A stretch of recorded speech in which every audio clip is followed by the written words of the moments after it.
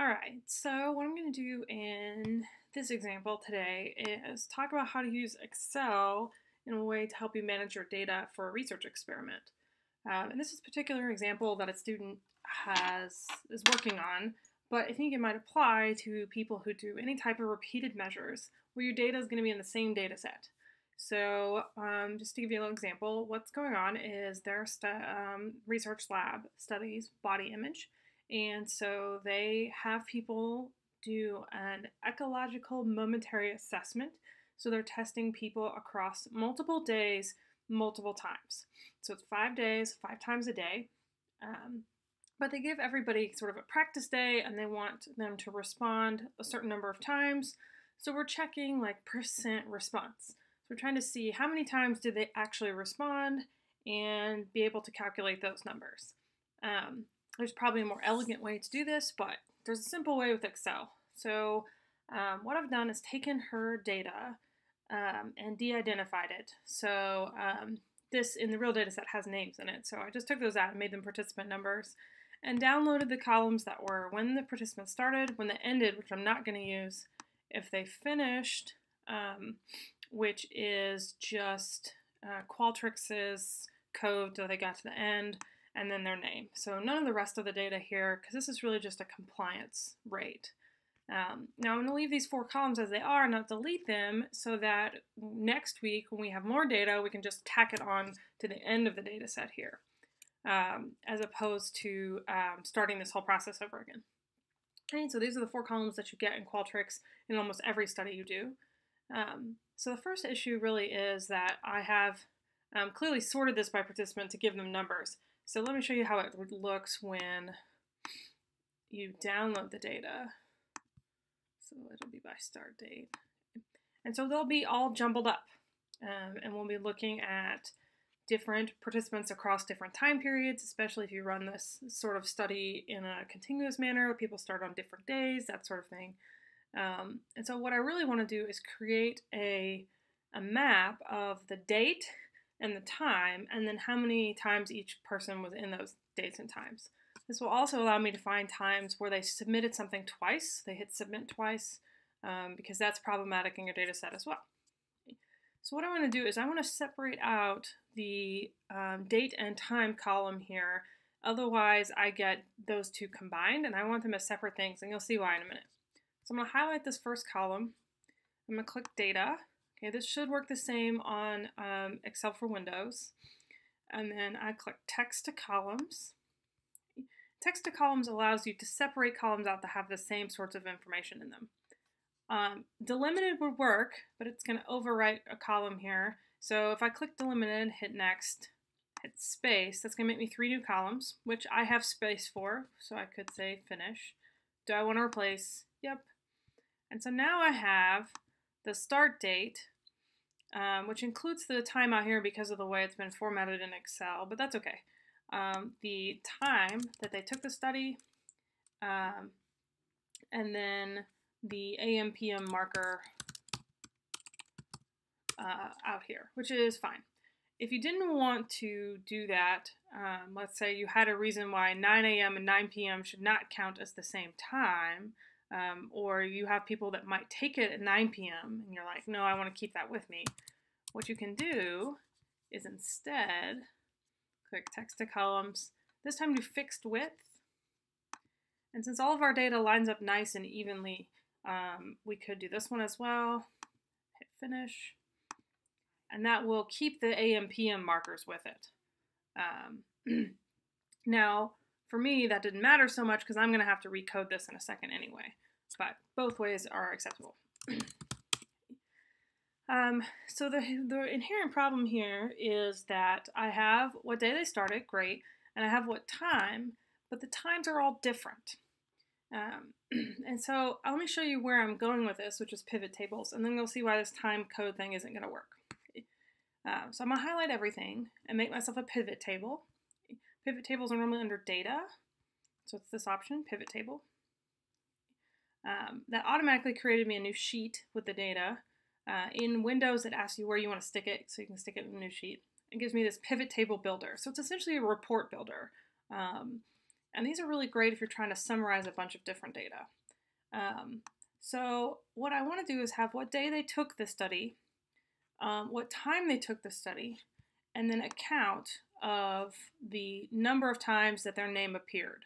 So essentially, I want to see that they took the study 5 times in one day across the 5 time periods and nothing overlapped. So this kind of set itself up nice and pretty for me, but you can move them around. I could put this as row labels so you could see all the different time periods. I could do whether or not they finished down here. So I'm going to leave it like this. So I put the start date as my rows, so I can look at it by day. You could also look at it by participant, right? And look at, you can drag these into multiple columns, so I could do a count of how often they appeared. But given that I know the student is doing this study by day, I'm going to stick with day here. You can also change what type of formula you want out here. So I can click on this and get averages or standard deviations or variances. But I know I want it to be a count because I'm just literally trying to keep track of hundreds of participants. So you can close this. It's this builder thing over here. So here's why those time codes aren't going to work. Look at how many different ones there are, and that's very confusing. So instead, what I want to do is just simply code the times. So let's sort by time here. And their study has 5 different time periods throughout the day that they ask people to do their survey. So I know this last one is 5, and this is going to look funny here for a second until I recode it as a number column. So this is time point 5 always. Oops, that did not do what I expected it to do.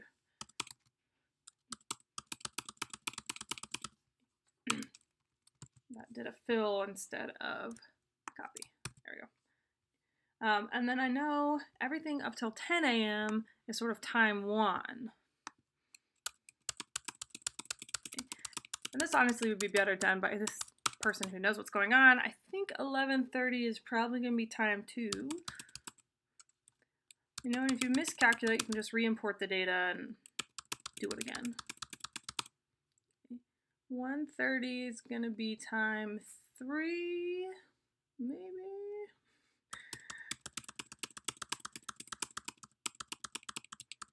So let's do this till 2 o'clock. Now I'll let her correct me later. Let's just make this time 4. Okay. So that sort of coding you're going to have to just know. Right. All right, I'm going to change this to a number so I can actually see the numbers. There we go.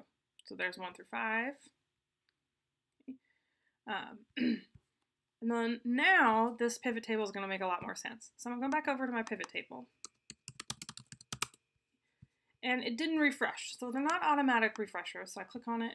And then you click refresh here. Just click refresh all. It's going to realize that it's got different columns now. And so I can see that now I have the number of people for each day who responded at each time point. Still not quite what I want. So I'm going to click builder. And I want to separate this out by participant too. So now I have for each day, each participant, the number of times they've responded, right? So here is, it looks like each participant on this particular day only did time 3 and 5. And this up here is a total of that day. So I could completely actually take out the date as well and just have each participant and how many times they responded. That works as too. But if you're testing them across multiple days, it seems to me like you might want the day. But you can also switch out and look at participants by day as well. So you can kind of play with the table depending on how you want it to look. Do you want participants to be the main concern? So let me look at their response rates by day. Or do you want the day to be the main concern? And those may be interchangeable depending on how you're doing your study. And so that'll let me look at like how often they've been responding across all these different days. Now remember, when you do this line here is the total for that particular participant, and then it's broken down by day within each one. I think got grand totals out here, which you could calculate percents for. So the grand total for this participant is let's say there's 25 time points, right? They've only responded to 8%, but within this particular day, there's 5 time points. So it would just depend on what your denominator should be in that example. So kind of an easy way to convince Excel to help you keep track of a very long repeated measure study, not long, but like a continuous repeated measure study, so that if you're offering incentives for participants, you know who to offer them to, or if you're trying to remind participants, hey, take the study, you could see which ones haven't completed it.